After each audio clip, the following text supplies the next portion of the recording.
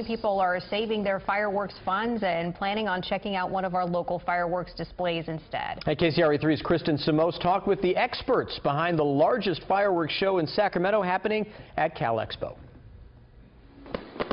It's not the 4th of July without the fireworks. And in Sacramento, there's one show that has grown both in popularity and impressiveness.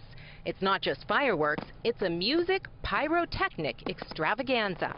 It's just going to be a lot of fun with, the fireworks, with live music, food.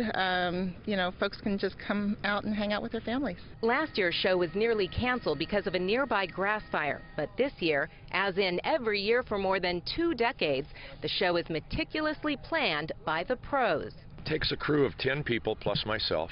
We started on the 2nd of July.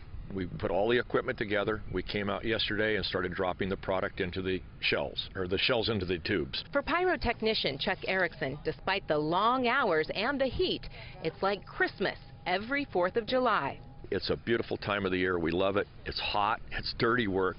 It took a lot of hours to set up this 20-minute show. A lot of hours. And then we'll be here until probably 3:30, 4 o'clock in the morning, tearing it all apart, getting it in the truck, and going home. If you're in the Sacramento area and you'd like to catch tonight's show, these grandstands, of course, are the best seat in town, and gates open here at Cal Expo at 5 o'clock. If you can't make it out here, look up in the sky sometime around 9:30 tonight, and you're likely to see a whole lot of red, white, and blue. At Cal Expo, Kristen Samos, KCRA 3 News.